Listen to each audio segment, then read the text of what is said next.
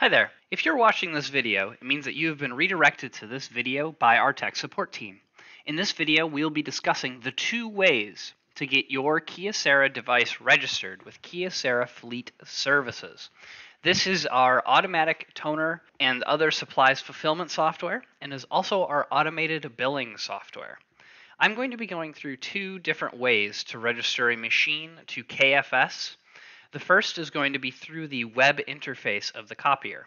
The second is going to be through the touchscreen interface of the copier. Now, if you run into any issues or any snags whatsoever, please feel free to reach out to your Kyocera service provider, which in this case is likely Boston Document Systems, and we will be more than happy to assist you in getting your device back up and registering if it has gone down, or registering in the first place if it has not been set up.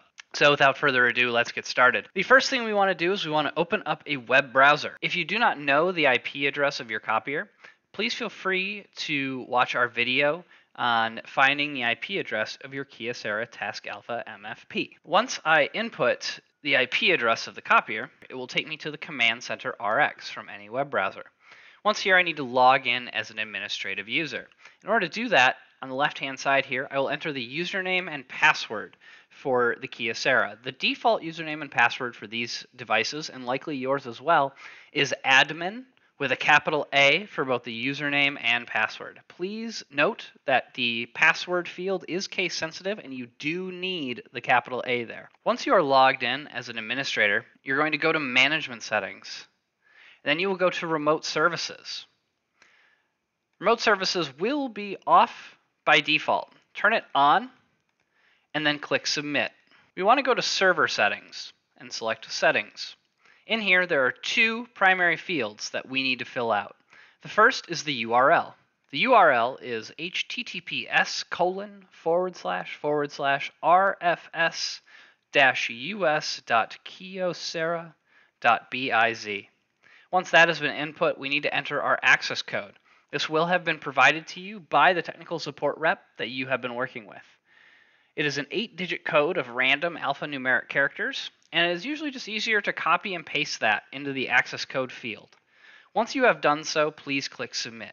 You will know that your device is registered if the Server Settings button is grayed out and unable to be clicked. At this point, feel free to reach back out to the technical support representative you've been working with at Boston Document Systems and let them know that your device is ready to be managed by Kyocera Fleet Services. Next, we're going to be discussing how to register a device from the touch screen panel of the copier.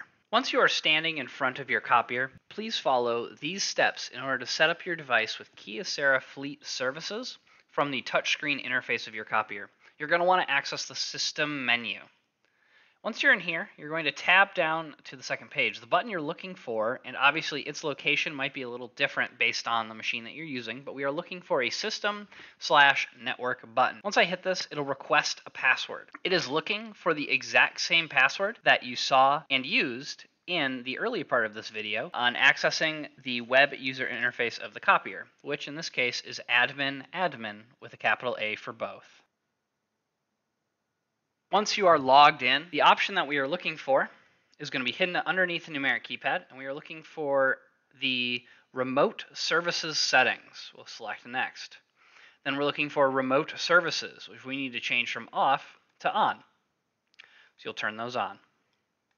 Now, just like on the web user interface, we're looking for Server Settings. We'll hit Next.